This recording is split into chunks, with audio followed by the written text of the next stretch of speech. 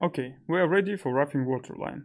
So I click New, roughing waterline, and next I'm going to select the tool I'm going to use.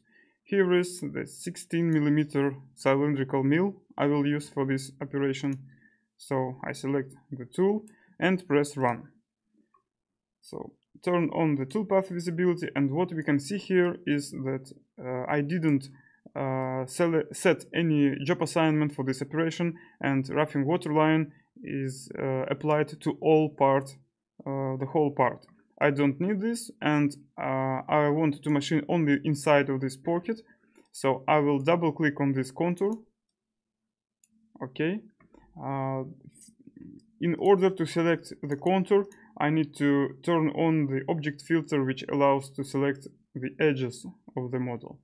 Okay, double click and go to job assignment in roughing waterline and press job zone. So reset, run. As you can see now, the job zone is now only inside of this contour, so all the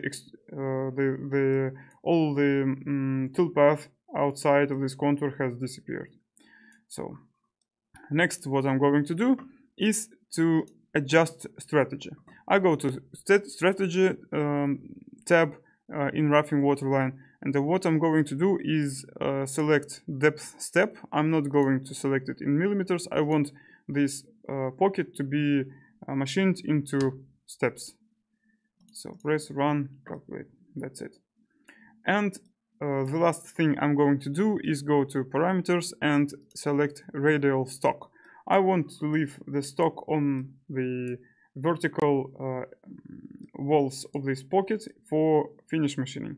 So I push input 1mm. So 1mm stock is okay for me, and press reset, run. That's it. As you can see now, the stock on the walls is present. So we are ready for the next operation.